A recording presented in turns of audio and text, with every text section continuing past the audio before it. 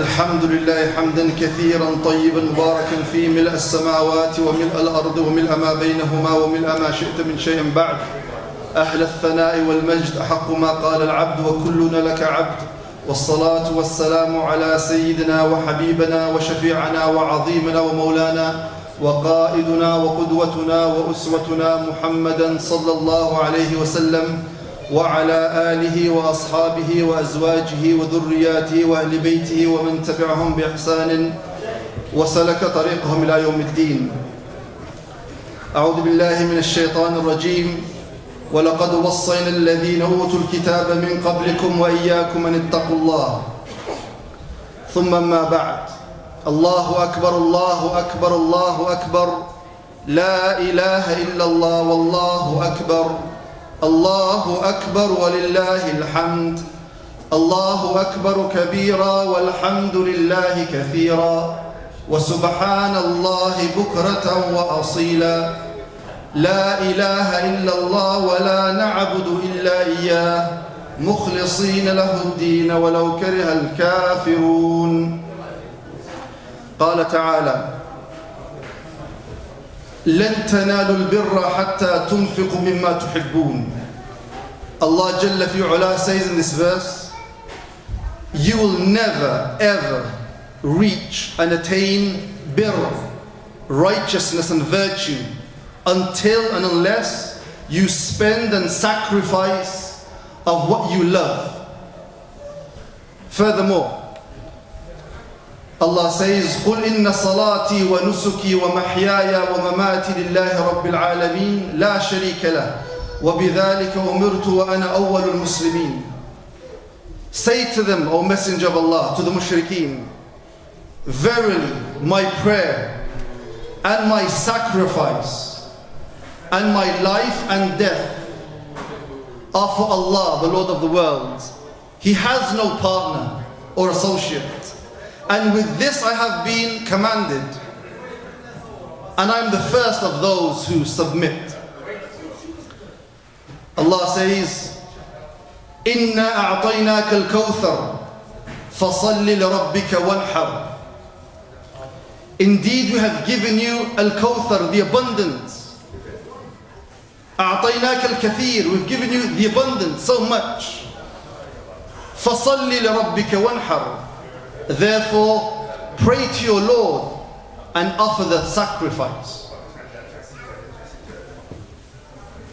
Bear in mind, the key word and the key concept for this khutbah is the word sacrifice.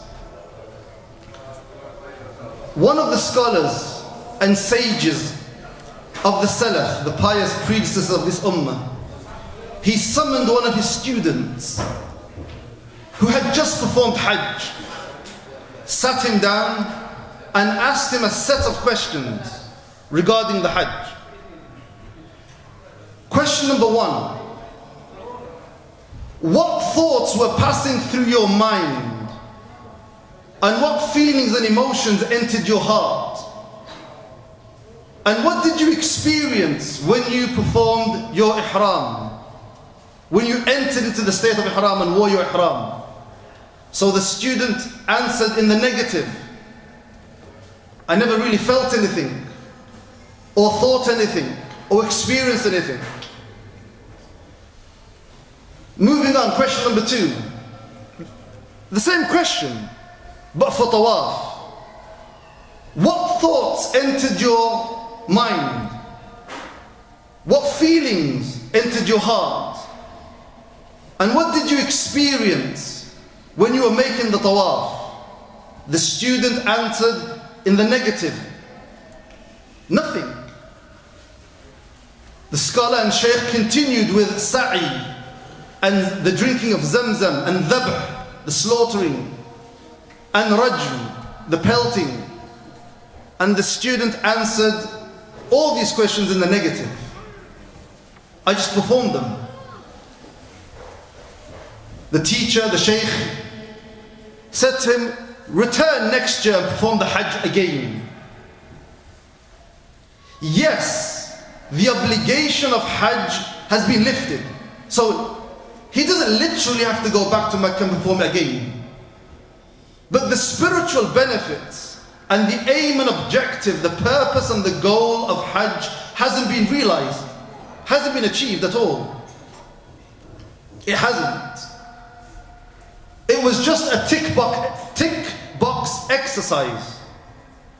Done the ihram, done the tawaf, the sa'i, the rajm, drinking of zamzam. We stationed in Arafah, Muzdalifah, and so on.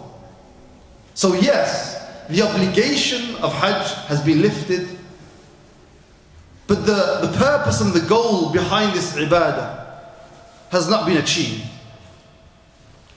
How does this relate to us? We need to ask ourselves questions regarding salah, regarding wudu, regarding sadaqah, zakah, hajj, umrah, every act of worship. What are we actually thinking and feeling and experiencing? And what should we be thinking and feeling and experiencing? And are the two aligned? And if they are, then alhamdulillah rabbil alameen. But if they're not, we need to address this problem. Now we can talk about so many different acts of worship, but today there's only one act of worship which I wanted to dwell on for a few minutes. Today is called Yawm al-Nahr. This Eid or festival is called Eid-ul-Adha, the Eid of sacrifice. Remember I said the key word and the key concept for this khutbah is sacrifice. This, according to this day, according to many scholars, is the greatest day, the most virtuous day of the year. The Messenger ﷺ said, أعظم الأيام يوم النحر. The greatest day, the most virtuous day in the sight of Allah is the day of Nahr, today, the day of sacrifice. So, the greatest day, why has it been called Yawm al-Nahr? And this Eid, Eid-ul-Adha, the day of sacrifice and the festival or Eid of sacrifice. It's very relevant, this topic. Extremely important. And our understanding and perception of sacrifice needs to be correct and comprehensive. It can't be partial. It can't be incomplete. It can't be simplistic and superficial on the surface. So when we think sacrifice, okay, that means grab an animal, slaughter, cut the meat up, give it to the poor, and that's it. Nothing more to it. This is a very restricted and limited and partial understanding of sacrifice. These two names, Yawm al-Nahr and Eid-ul-Adha, are inextricably connected to the udhiyah, the qurbani, the sacrificial animal, which is inextricably connected to the story of Ibrahim alayhi salam. An amazing story, an amazing man, an amazing family. And again, whenever we hear this story, and we all know this story of Ibrahim alayhi salam standing above his child Ismail, waiting to sacrifice, we're very familiar with the story. But we shouldn't listen to this story or relate this story or view this story as it's just like an interesting episode or event that happened in the past and nothing more. This story contains many lessons and wisdoms and benefits, wallahi al-azim. And when a person thinks that subhanallah, this Rasul, Nabi, this Khalil, this great man Ibrahim alayhi salam wanted a child. Allah quotes his dua in the Quran, Surah As-Safat, Rabbi habli min as-salihin. My Lord, grant me a righteous child. After decades, Allah granted him Ismail. He grew up with him, as Allah says, فَلَمَّا بَلَغَ مَعُ السَّعِي. When he grew up with him, he began to walk with him, work with him, and the heart of Ibrahim began to fill with love, the attachment, the affection, the hubb he had for that child. The Mufassirin write, أَحَبَّهُ حُبًّا شَدِيدًا. He loved him intensely. At that precise moment, Allah says to him, put the knife to his neck and offer him to me. Wallahi, I don't think words can convey and capture that moment accurately. But Allah puts it beautifully. إِنَّ هَذَا لَهُوَ الْبَلَاءُ الْمُبِينُ. Indeed, this is the clear test and trial and tribulation. Allahu Akbar. An amazing man stood there with the willingness, the determination, and with the submission of his son that he will enact this. Again, how does this relate to us? Very simple. No one's asking us to sacrifice our loved ones. No one's asking us to put a knife to our nearest and dearest. We're asked to do simple things, very simple things. Let's leave these ultimate sacrifices to the Anbiya and the Rusul. And before I continue, what is sacrifice? Let's listen to the definition and apply it to everything. Sacrifice is to give up something of value and worth in return for something greater in value and worth, which is more precious, more priceless, more invaluable than what you are sacrificing. So in relation to the story of Ibrahim, did he love Ismail? Of course he did. أَحَبَّهُ حُبًّا شَدِيدًا. He loved him intensely. But when the command came, sacrifice him for my sake, there was no turning back. No turning back. Allah wanted to test his iman, his yaqeen, his tawakkul, his sabr, his submission, his obedience. And he passed the test with flying colors. How does it relate to us? There are so many examples. Allow me to mention things that are relevant and close to home. Let's begin with something, it might seem trivial, but it's not trivial. Let's begin with something like the mobile phone. This is obviously a khutbah, but if I was to ask, who has a mobile phone here? Everybody bar none would put their hand up, except for maybe the babies. And we have a very close and intimate relationship and connection and bond with our phones.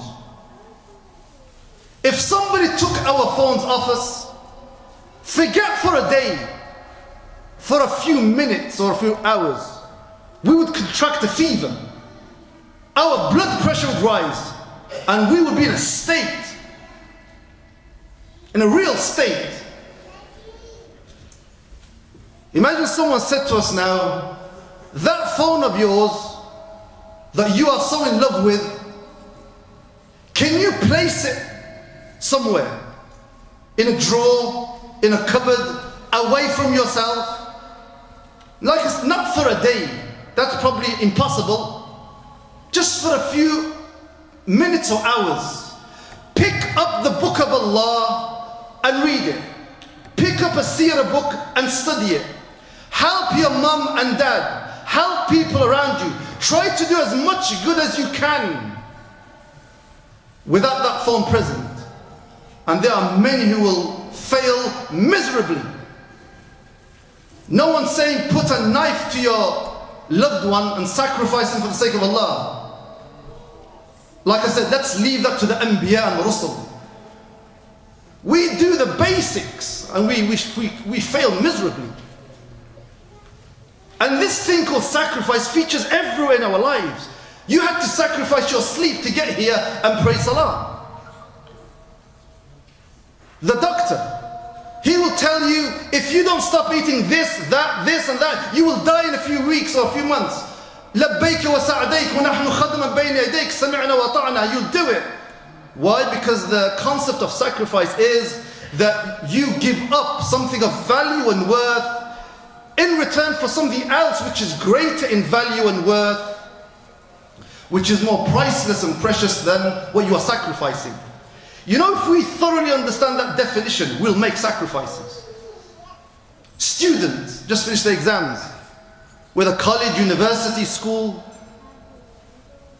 I mean, if you're not going to sacrifice your time, your sleep, your leisure, your comforts, your desires, your pleasures, your money, even relationships if need be, and connections, to achieve a good grade or whatever it is, then you won't excel, neither in the dunya or the akhirah. As Allah says, خَسِرُ الدُّنْيَا وَالْآخِرَةِ ذَلِكَ وَالْخُسْرَانُ الْمُبِينُ. They will lose the dunya and the akhirah. This is the clear loss.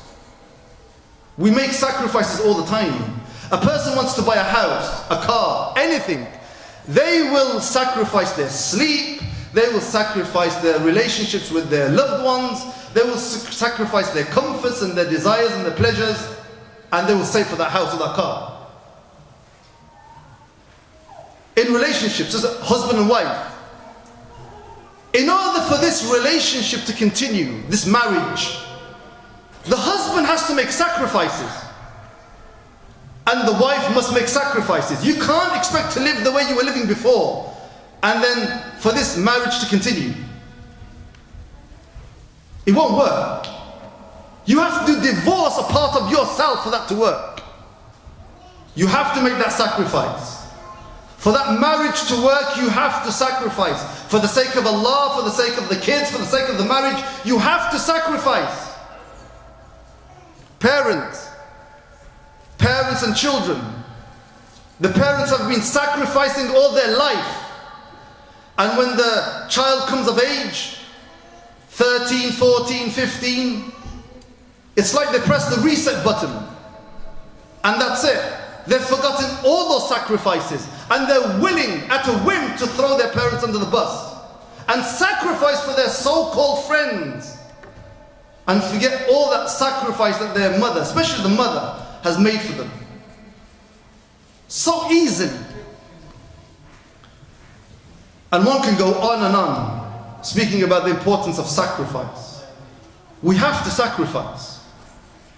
And like I said, no one's saying sacrifice something ginormous. The basics.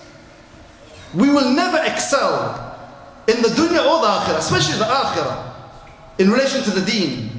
We will never excel if we don't make sacrifice. We won't. We won't excel at all. Much more can be said on this topic. May Allah grant us the ability to sacrifice for His sake. May Allah grant us the correct and comprehensive understanding of tadhiyah and udhiyah and sacrifice. أقول قولي هذا واستغفر الله لي ولكم فاستغفروا إنه هو الغفور.